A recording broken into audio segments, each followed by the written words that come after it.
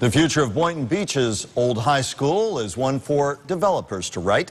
The city is welcoming proposals for what to do with the unused property. And News Channel 5's Marissa Bagg has more on making the old new again. The old Boynton Beach High School is a symbol, an echo of student spirit from long ago. Built in 1927 on Ocean Avenue, it's been empty and decaying for 15+ years. It's a shame to see a building that could be put to good use and be very attractive just sitting there empty. The city wants to change that. Studies show the building could be modernized and used for a new generation of students, or office and retail space, or for the arts and culture.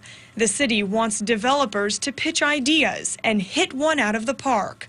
Commissioners are willing to waive some fees and offer tax credits as a lure. So really what we're looking for is the best possible project to go in, and the city is ready to step up with some incentives that would maybe make it more palatable. Honestly, we just want to see this area attract more of the public. Commissioner Orlev admits the building will be expensive to renovate, in the $5 million price range. The inside hasn't been maintained, and the outside, well, nature and time have been unforgiving.